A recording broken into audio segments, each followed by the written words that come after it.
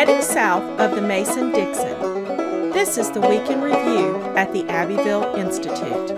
Here is your host, Brian McClanahan. Welcome back to the Week in Review at the Abbeville Institute. This is your host, Brian McClanahan, and this is episode 337, covering the week of December 12th through December 16th, 2022. Glad to have you back on the program. Very glad to be here. Don't forget to follow us on Twitter, like our Gab and our Facebook pages, and subscribe to our YouTube page. The YouTube page, of course, is an invaluable resource because it's got all of our podcasts, all of our lectures that we've videoed over the years, all of our Abbeville U videos. It's going to have our 1607 project material. There's just a tremendous amount of stuff up there, so you're going to want to subscribe to the YouTube channel. It is all free of charge, and it is great material. You've got fantastic lectures by academics. You've got, again, these short Abbeville U videos on very important topics. You've got all the podcasts. So much good stuff there, all free of charge. So is our website, though, which has nearly 3,000 articles on it.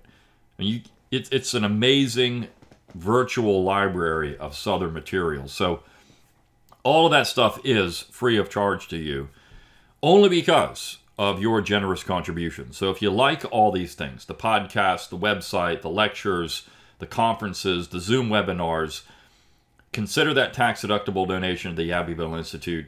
It is the end of the year. Many of you have gotten our newsletter. If you haven't gotten it in person, maybe you got it through the email. I did send it out in an email, so you see what we've done over the past year.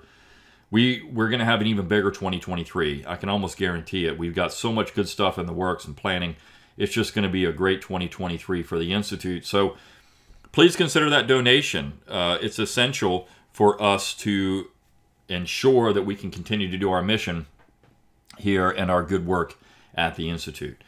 Also, go to abbevilleinstitute.org, click on the shop tab. You can get our logo and all kinds of interesting material for Christmas. So if you were looking for that last-minute Christmas gift, you can order that material. I don't know if you can get it in time. We are getting up against the end here. We've only got about a week to Christmas, so maybe you can't, but maybe it's that post-Christmas gift that you've got. So consider that Abbeville Institute fan in your life. And as always, share material around on social media. Rate the podcast wherever you get your podcasts. Rate, review, and subscribe. Review it at Apple Podcasts. Leave that text review. Also, leave a comment on the YouTube videos. Do all you can to get people seeing our material and listening to our material and doing what we can to help change the narrative in America. And this is the last podcast of 2022, and so I want to talk for a few minutes about that, and then talk about 2023 for a minute, and then lead into the material for the week, the last new podcast of the year. We do have over 300 episodes, so if you're looking for something to listen to while you're sitting around, there's no Abbeville podcast once a week for the next couple of weeks, you can go back and grab those old podcasts. I mean, there's 300 of them, so 336 prior to this one. And of course, if you have our mobile app, you can get them that way. You can get them on YouTube. You can get them through SoundCloud or Anchor. You can go out and get those things, Spotify. So those are great ways to get the old material. Also, we've got the Abbeville Academy. Let me mention that. If you like those Zoom webinars, you can get that Abbeville Academy material it's just abbevilleacademy.org, and you can purchase those old webinars. We just had one last night on Confederate monuments. Great webinar. Fantastic response. That one was free of charge, and we're trying that to see how that would work out. We do have to pay for the Abbeville Academy to host that. We have to pay for the Zoom material, so that's why we do charge for some of these. We charge at the Abbeville Academy for these things. They do cost us money every year, so we can't offer all of that free of charge all the time. But this one was a tremendous response. Great webinar. We thank Mr. Lee for coming out and doing that webinar for us. Just a fantastic time, and good to see a lot of y'all out there. But all that said, let's talk about 2022 for a minute. You know, 2022 has been a pretty tough year. A lot of things happening in 2022. The most egregious, of course, was the Naming Commission and their recommendations to get rid of all Confederate imagery across the United States military, including the Reconciliation Monument at Arlington Cemetery. We'll see if that actually comes down or not. There's been a lot of pushback, at least in some areas, against it. I don't think that Congress is really interested in doing much about it. They haven't made a word Haven't said a word about it. Haven't made a peep about this. But we've had some tough issues in 2022. There's no doubt about it. And it seems like the other side is always winning. I mean, it's like they're just rolling victory after victory. But on the other hand, I think there are some positive developments. I mean, they have power in areas that we don't. On the contrary, I think that we're making, we're getting popular opinion moving in our direction in some ways. It's a slow process. I've said it before. It's like climbing Mount Everest with flip-flops and shorts and a t-shirt. It's a difficult process and one that is not going to be easy to do. But that said, I think that it can be done.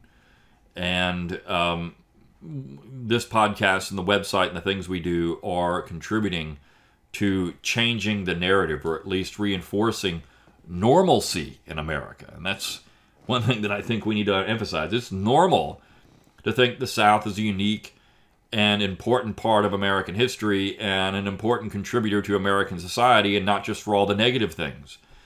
It was normal to think the South was a beautiful place. And I was in a thrift store the other day, and I was going through old postcards. I like to collect old postcards, linen postcards, because you get to see normal America.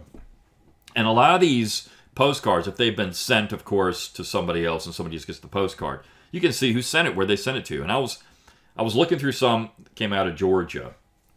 And it's fascinating, all the people that are sending postcards back to New England or New York from Georgia in the 19 teens, 20s, 30s, 40s, and talking about how beautiful it was in the South and how wonderful it was down here. And it's scenes of flowers and beautiful homes and beach scenes and rivers and all this stuff, that all these natural beauty, the natural beauty of the South, that people across the United States came to the South. Tourism was a big industry and people wanted to see it. And some of it, of course, is Confederate iconography. They wanted to see antebellum Southern homes. They wanted to see Confederate statues. They wanted to see things that were unique to that people in that section. And now what the woke cancel culture people are trying to do, which of course Charles Sumner and others was trying to do in the 1850s, is bulldoze Southern imagery from the vision of America. They're trying to get rid of all of it. It's just to eliminate it.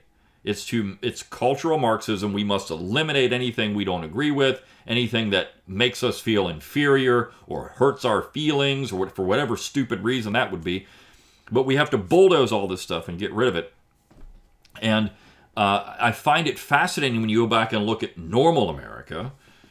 People thought this stuff was interesting. They wanted to go see it. It was something unique and interesting in society. And so that is, I think, the thing that is most important about what we do, is to ensure that all these things that are there still have a voice in modern American society at this podcast and on our website. But the South is, the Southern tradition, Southern culture is normal, and it's a beautiful thing to be proud of, to have in that tradition.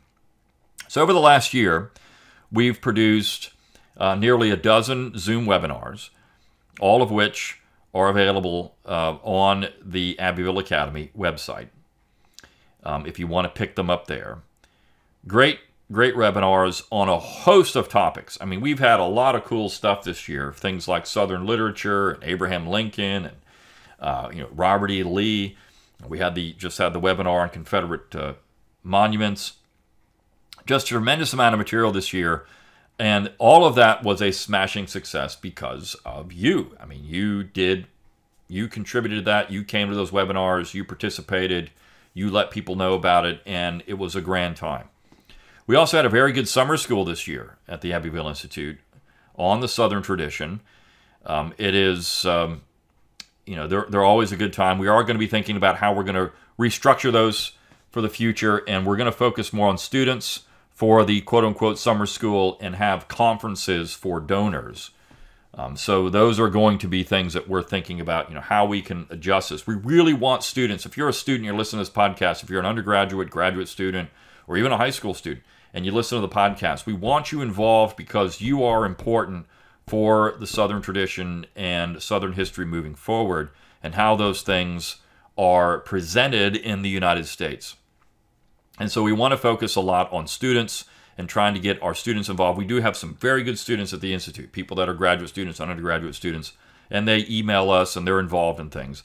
So if you're interested in that, please, get in touch with us. So let us know you'd like to participate in these kind of things. So we are going to be doing more with students in the future, but we had a very good summer school. All of those lectures now are being presented on the YouTube channel. We're inching them out.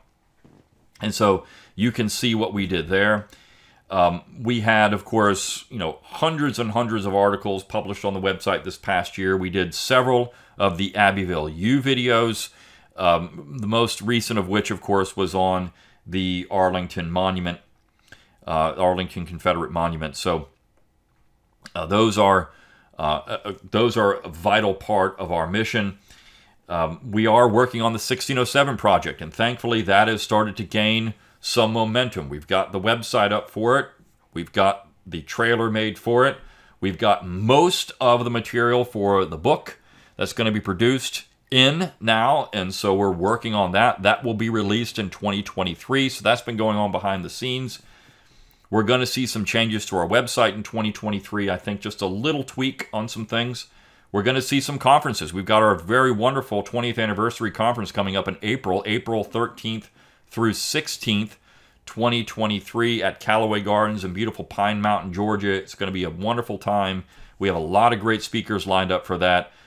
You only have till March to get your hotel room. So once we get to the first year, there's going to be a pretty strong blitz to get you to register for that and pick up your hotel rooms and come on out to that. It is a 3-day event. The conference fee that we're charging covers your meals, your lunch, dinner, and snacks throughout the day, and drinks, beverages for the 3 days, along with the conference fee. You do have to pay for your hotel on the side. But that conference fee does cover all of that. It is a resort. This is not a place that you just go, it's kind of a hotel in an urban jungle.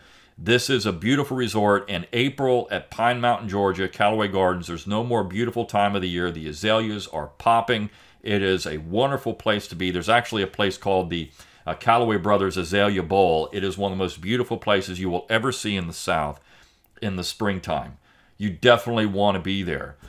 They have the resort itself, lakes. You can bike. They have miles and miles of bike trails, walking trails. There's a great birds of prey show that they do twice a day. It's a fantastic experience, and we will spend some time in the gardens. You also have other parts, very beautiful parts of the gardens besides the Azalea Bowl. There's a butterfly garden, which is, one of the most beautiful things you'd ever see in your life. It's a tropical environment with hundreds and hundreds of butterflies flitting around in this garden while you walk in it. It's amazing. So just a beautiful, peaceful environment and a nice place to reflect on the Southern tradition and what that means. That's coming up in 2023. Of course, we're still going to be doing our articles. We're still going to be doing our Zoom webinars. We've got one we're planning for January that I think you're really going to want to get involved in. So there's a lot of good stuff happening at the Abbeville Institute, and we appreciate all your support. Your contributions make all that possible every single year we do this. All this stuff costs money, whether it's just people behind the scenes putting this stuff there and doing it, whether it's the programs that we do, the facilities we have to rent, all these things. They all cost money to do, and that's why we do ask for donations. I wish it was all free and we could just do it free of charge, but nothing is free. Even our app and all these things, your mobile app, which you can download, that costs us money. The Abbeville Academy costs us money. Internet work costs us money. All this stuff costs money. And then the labor to do all these things also is part of that. So if anybody that's been involved in a nonprofit knows it's not really nonprofit. There's a lot that goes on. And so you're the ones that drive that. And we appreciate all your support. I mean that. We can't do this without you. And all the kind words that you've given. Of course, this year we had the transition from Don Livingston retiring as president. We'll talk about that in April 2023, and he's going to give a reflection on the Institute. We've got a fantastic video we're producing on that as well, 20 years of reflection at the Institute. So all of that stuff that we do, and of course me taking over as president of the organization, it's been some growing pains. There's some things that we're trying to get everything worked out, and I know that there's been some disconnect and some things that we're trying to keep continuity there, and there's been a challenge in trying to get all that to work because Don ran this for 20 years, and so that does create, things are done this way, and so we have all that going on behind the scenes. But I do appreciate your kind words, and we're trying to get it all, and I think 2023 it's really going to be smoothed out, and everything's going to be functioning the way it should moving forward. And the Institute is still going to do the work that we've been doing for 20 years, and hopefully more and better. And that's what we want to do. We want to make this better and a better experience for people interested in the Southern tradition. Young people in particular, we want you to love saying you're from the South. And I mean, I hope that's the case. And in this week, we had some really interesting material on that. And I, as I always do, I'll talk a little bit about it. The first piece is actually from a woman who's written for us a number of times, Julie Payne, lives in the Dakotas and or Idaho. Is it Idaho? I think it's Idaho. Anyways, she lives in the West, right? Not in. She lives in Idaho. Excuse me. Not in. I don't know why I thought the Dakotas. Not in the South, but she loves the Southern tradition, and this is why the tradition really is timeless. And I mean that. It's timeless, and it's borderless. The tradition means something because people all over the world, and we get people all over the world listening to this podcast, and all over the United States listening to this podcast and reading our material. We get it all the time. Hey, I'm writing you from Poland. I'm writing you from Greece. I'm writing you from Australia. I'm writing you from New York. I'm writing you from California. I'm writing you from this place. And they find the Institute, or I'm writing you from Canada, and they say, wow, I've never heard anybody go out and be positive about the American South, because all you ever get is its race and slavery. And when you go and you listen to Don Livingston say, well, what about the national enormity of this? What about all the things that are involved in this? It's not just the South. I mean, all these things that are pointed at the South as the boogeyman in American society, you should be pointing your fingers at the entire United States. It's unfair and it's unjust. And not just that, it's inaccurate. It's ahistorical to do these things. But Julie Payne writes about how she wants to find Confederate ancestors. She doesn't have any. But that's okay, because the tradition is bigger than just Confederate ancestors. The history of the South is bigger than just 4 years of warfare. And a lot of people settled in the West who were from the South, who were looking to get away from Reconstruction or have some independence. And she writes about this in this little place in Idaho that she found, Idaho City, and how it was actually founded by former Confederates. And it was, they're very proud of this. It was a mining town. She titled the article Sitting on a Gold Mine. Great title with that. And she has found the tradition. She's reading the literature and interested in Southerners throughout history. And why wouldn't you be if you were just interested in American history? You should be. You should be interested in Washington and Jefferson and Madison and Monroe. You should be interested in John Marshall, even on the other side. John C. Calhoun, David Crockett, the Alamo. You should be interested in all of these things. The settlement of the West. George Rogers Clark, Lewis and Clark. These are big figures in American history that don't need to be demonized, that don't need to be canceled. They need to be celebrated. We know that the monument to Lewis and Clark has been taken down in Virginia. It's stupid. It's abject stupidity and clown world that's leading to this stuff, because these people are essential for our understanding of what America is and was. The people that are trying to take this down want America to be something entirely different. You look at the Leninists, and this is what they wanted to do. They had to restructure society and take away all the old heroes and replace them with something that they thought was much more palatable. And so people that come to the tradition, they find the Jeffersonian tradition, and they find this in the South, and they enjoy these things. This is great stuff, and I appreciate all the contributions from people. And again, Julie, I apologize for saying you're from the Dakotas. It was Idaho, and I knew that for some reason. I just didn't. I said Dakotas. I apologize for that. But you have these people interested in the tradition outside of the South. We tend to think, only Southerners can enjoy the tradition. It's not true. It's not true at all. People all over the world can enjoy this tradition and learn from it. Clyde Wilson used to talk about the fact that he had people from Europe many times over come to see him about John C. Calhoun because they were interested in things like the concurrent majority, and they're interested in nullification. They're interested in some type of power checking power. And not just checks and balances within its own government, but also outside power checking power. And Calhoun is someone, as a great political philosopher, resonates with people around the world. He's not, not always right. Nobody's always right. But in terms of, republicanism, which the piece on Tuesday about Jefferson and republicanism speaks to Calhoun as well. And the thing I like about this piece, and Mark Andrew Holochak is going to be writing essentially a weekly piece for us on Jefferson and some type of southern side of Jefferson, which is fantastic because we use Jefferson imagery a lot at the Institute. And he talks here about republicanism.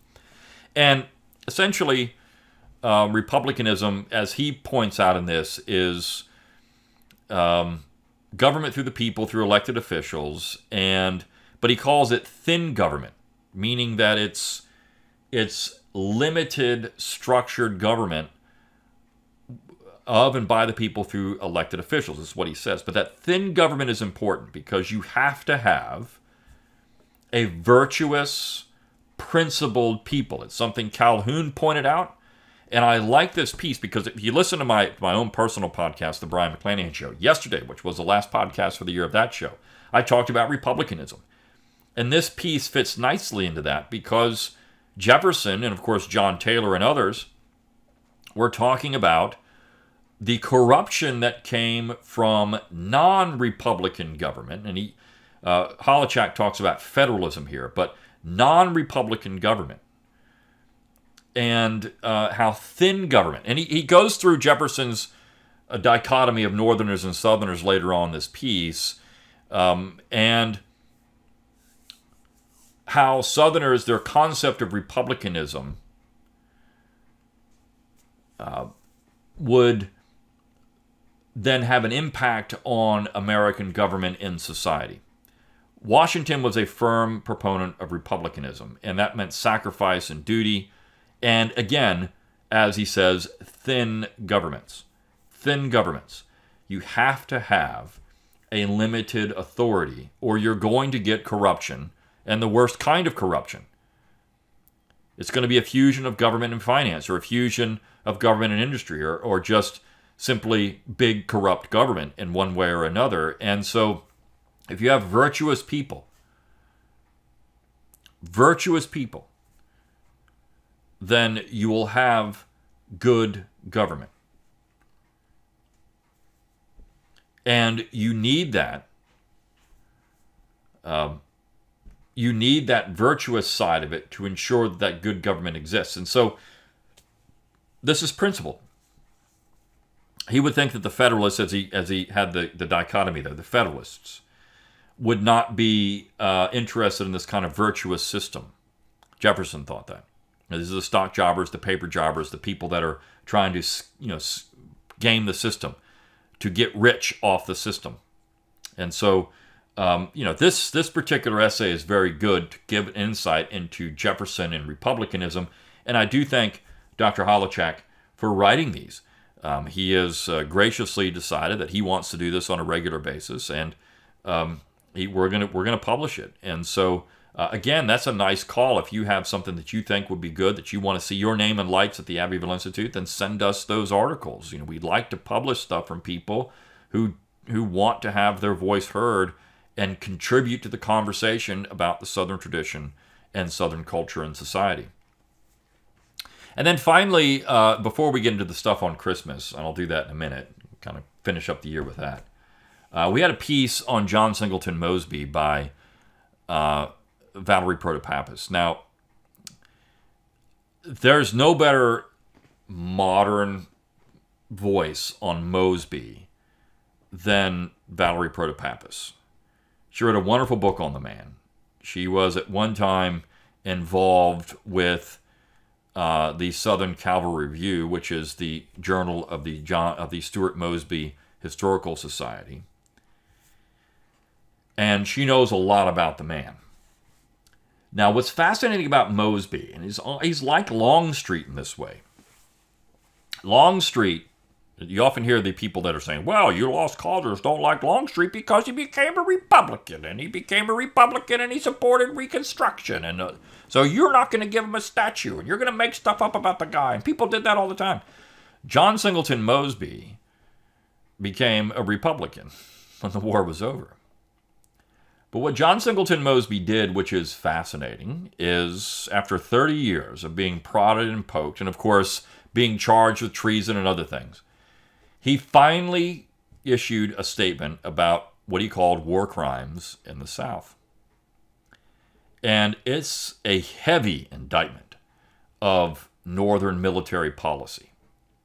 Mosby, the Republican, Mosby, the man that supported some elements of Reconstruction when the war was over, was very critical of Northern treatment of Southern civilians during the war and Northern prosecution of the war. And she goes through in this piece and cites long sections of where Mosby was very critical of how the North conducted the war, particularly in places like the Shenandoah Valley. Now, if Southerners who were lost cause partisans just didn't like somebody who became a Republican, well, then nobody would have liked John Singleton Mosby. But they did. And even before Mosby wrote this, they didn't have the same kind of feelings about Mosby as they did about Longstreet. And I think some of that has to do with military success and non-military success. But Mosby was in the same position as Longstreet, essentially, when the war was over, as someone who supported the Republicans and kind of switched sides, so to speak. But he was not condemned the way that Longstreet was. So all of this argument against, lost causers don't like Longstreet because he just became a Republican. What about John Singleton Mosby? What about Mosby? Mosby would say things like slavery caused the war. I mean, and yet Mosby was still accepted by Southerners in the quote-unquote lost cause mythology period than in more cases than Longstreet. That tells you something about these dopes that are running around. They're cherry picking. They're all incestuous and sycophantic in that they just kind of clamor together and they just regurgitate whatever anybody else says. And you see this a lot with these people. They just cite their own stuff over and over again. They don't go outside of that. And they cherry pick stuff that they think can really help themselves and don't really talk about the entirety and the context of all these things. They don't look at American history in the longue durée. They look at it in a very short period. And so they're historically blind because they're ideologues, and that's important. Now, all of that said, and that actually has to do with, Northern telling of the tale and Northern history, and this actually factors into Christmas too. And so, last couple of pieces of the week, we had a couple of pieces dedicated to Christmas. And one of them was by yours truly, a Southern Christmas sampler. And I love music. We had years ago the Southern Rock for the Apocalypse. We were doing, top rock songs. We never finished that series because a lot of people got busy and we just couldn't finish writing it out. It took some time to write out little paragraphs for each one of the songs we picked. We still have a lot of that left, and maybe we'll revive that and call it something else and kind of continue with the mission of that. But my family loves Christmas music. We put it on early as December 1st. Even before that, we're playing it in November. Even before Thanksgiving, we're playing it. We're playing it early November. We're playing Christmas music. We love it. We love Christmas in our household. And a lot of the songs you get on traditional Christmas stations are going to be Northern songs. It's going to be songs that are written in the North. Even Bing Crosby's White Christmas was written in New England because they weren't getting a white Christmas that year. I'm dreaming of a white Christmas. And so this very New England slant to the way that media portrays Christmas. But Christmas really was a Southern holiday for a lot longer than it ever was a Northern holiday. In fact, we talked about that with Thanksgiving, how Southerners would celebrate Christmas and Northerners would celebrate Thanksgiving. And Thanksgiving was viewed as somehow this Northern holiday, and Christmas was kind of like a Southern holiday. We talked about how that was the case.